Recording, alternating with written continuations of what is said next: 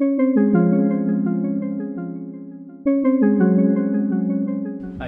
for those of you who are maybe not aware, ADA, we're a UK-based company based in Cambridge.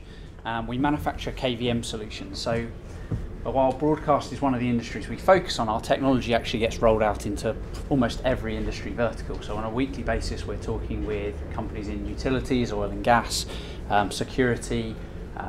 We talk to people in traffic control systems. We're in a number of different industries, but what we've seen over the last 5 to 6 years has been a real increase in deployment of our type of technology into broadcast facilities in really a front-end style. KVM, for those of you who don't know, stands for keyboard, video and mouse, and originally the technology was designed to give people access to servers in a day that you would have had a server room full of devices that you might need to manage on an ad hoc basis. What we've seen a trend in the industry is to move towards front-end systems. So that is extension of graphics card and control signals for edit desks in broadcast studios, for desktop PCs in control rooms. Everything's coming to the very front, the actual user, rather than an admin or IT role. So our kind of position in the broadcast market at the moment is actually twofold. We work both in live broadcast environments, in areas where you need to flexibly be able to move between lots of different computers very quickly, and at the same time we're trying to give the high-end performance that's required in editing applications, visual effects kinds of environments. So our customers have a number of different challenges. The first one is just this ever-increasing amount of IT infrastructure that exists within broadcast environments. So the more computers exist, we're trying to keep the numbers of people down, the ability to actually switch and control those computers from different locations. The second is the limited amount of redundancy options that people have, and as we rely on this technology, whether it's network technology or IT infrastructure, being able to actually rely on that technology, we would like to, so you can, manufacturers like Cisco, obviously we rely on them for every day, every morning. The first thing you do is interact with some sort of technology which is actually being driven by networking and IT. But can you rely on that at a critical moment, and how do you handle that? The heat and noise that's emitted by storage, by networking, by computer devices, where those go. So we have a saying at ADA which is machines with machines and people with people. Our goal is constantly to remove all the storage devices, the PCs, from the working area. So when you walk into an MCR, there isn't the noise necessarily of the machines that are running there. When you walk into an edit suite, you don't hear the hum of fans. You're concentrated on the content. Accessibility. We talked about security on a number of the talks this afternoon. For us, one of the real problems that our customers have in every industry is the accessibility that users, and mostly their own staff, but external contractors, have to data, because it maybe exists on storage or it exists on a PC. So for us, we are all about that physical factor. How easy is it to get to that content?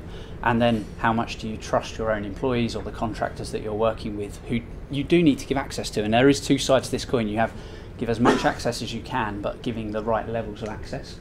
And then workflow limitations. And one of the biggest challenges we see, certainly here in Soho, with the layout of buildings and the way that infrastructure is available to people, is how do I allocate resources to the right people?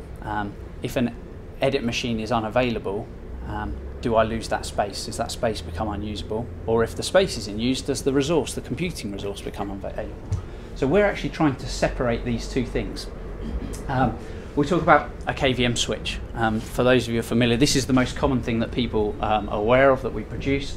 The ability for this screen, keyboard and mouse to connect to multiple computers wherever they might be. And typically that's instantaneous switching. The user gets to choose which computer they're in control of. Now, extension is probably the more common thing we're seeing in this market right now. And this is where I talk about getting the PC itself, the hardware, the HP Z840, which is putting out a huge amount of power, getting that away from the user area. So that's what we're looking at doing here. And we've progressed that slightly with the introduction of the KVM matrix. So here what we have is there a laser here? We've got 3 computers and we've got 3 user positions. And the idea is that anything can interconnect. Now, that provides a huge amount of flexibility in live broadcast environments. If this monitor fails, the users from these desks can access those systems and keep us up and running. If this PC fails, the user can switch to a redundant system. So if you've got automation systems and you have a problem with your networking, being able to switch to a secondary machine and continue the broadcast becomes very important. And you might have multiple people who are having to interact. So the ability for user A and user B both to view the same PC at the same time. Maybe they're in different rooms, maybe it's a presenter in a radio studio, and maybe it's an editor outside in a gallery. So the one thing that we've seen a development towards is IP technology taking up this central position. And this is something that ADA has particularly led over the last 4 or 5 years. There's a couple of simple reasons. One of the reasons is distance. So KVM extension, we have a challenge of physically getting the video. Users in edit environments are using high-powered graphics. We're using expensive graphics cards to deliver the right content. We then need to get it down the cable to the user in the edit studio. So this distance that you can extend has always been limited depending on the type of infrastructure you have. In the analog world, it was very easy. We could get large distances very easily. We just saw a slow degradation of quality. In the digital world, using that same CATX infrastructure and the old techniques meant we could go for 50 meters, but at 51, you have completely black video. So you have this binary on or off application. In IP, we can pretty much do anything. We can route tens of users down a single fiber cable from building to building. It gives us a huge amount of flexibility in the design of the system. So the product we have is a product called AdaLink Infinity. It's been on the market for 5 or 6 years. We're at revision 4 at the moment, and we've introduced new technology both at the node ends and in the management area over the last couple of years.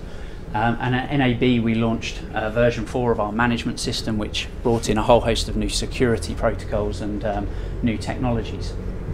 So here we have that same switching infrastructure, but now instead of having a central piece of hardware, we're now talking about the Ciscos or the HPs providing this infrastructure, and it can look and feel a lot different. Although we're using the same core nodes and the same management system, you can have a completely different design from one building to the next. So here's just a quick example of an MCR. We've got our users sat at the desk. They can all access their various machines, but the machines are now located in a server room which is air conditioned. The server room's locked, so it's secure. Only the right people have access to those machines. Now, one of the things that we are able to offer is actually the limited access that the user has to these machines. So the first thing you can choose is who can access the system, what machines do they have access to, and then what level of access. And that can be as finite as which USB devices can they plug in that we'll use. So suddenly users can't plug in USB storage because you've limited that within the KVM solution. So no longer can they transfer content to their own private USB sticks or storage. I'll skip over some of the examples into maybe one we can go into a little bit more detail of. The Farm Group rolled out our Infinity system across a number of their buildings in Soho about 18 months ago.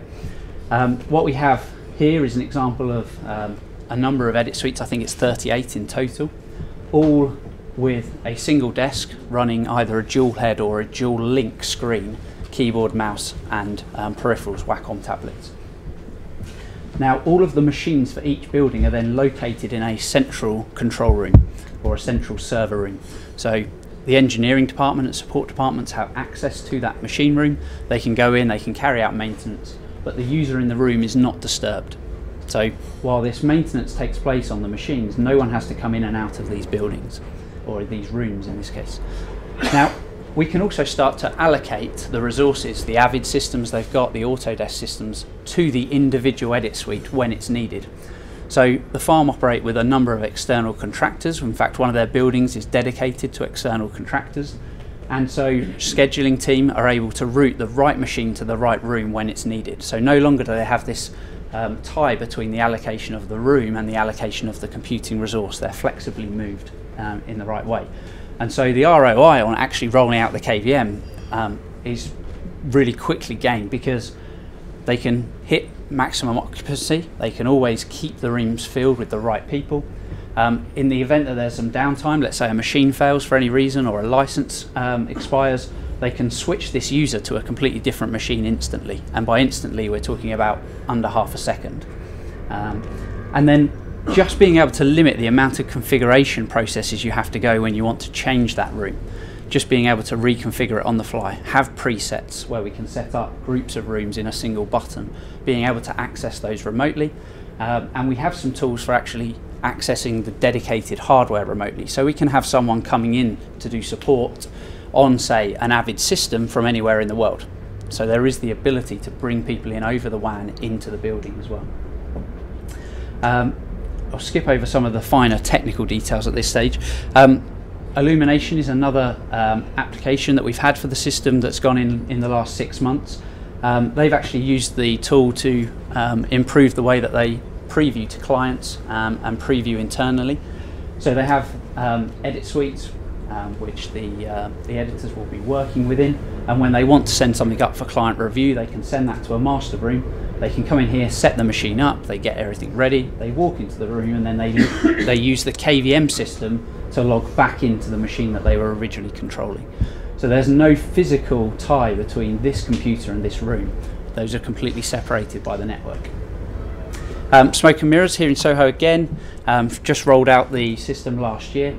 This is all driven or driving Autodesk Flame systems. In total we've got about 50 user stations. The key here was the ability to handle high frame rates over IP without loss. So one of the things that Ada does very differently from those in the market is we have a pixel perfect algorithm for delivering our content across the network. What that means in reality is the bandwidths that we're using to deliver video are very high in comparison to some of those we're used to with H.264 and similar codecs.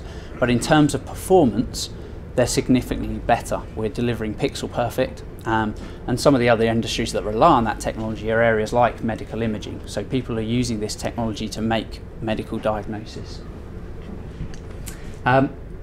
Twickenham Film Studios is another UK-based project that we did. This was a dubbing theatre. So this is an application where we've got probably in around 20 screens or computers driving each dubbing theatre. We've got 3 in total. And again, they're located in different areas, so they can all be linked on a fibre ring. They're all being able to talk to each other. So any desk location can talk to any PC in the back end.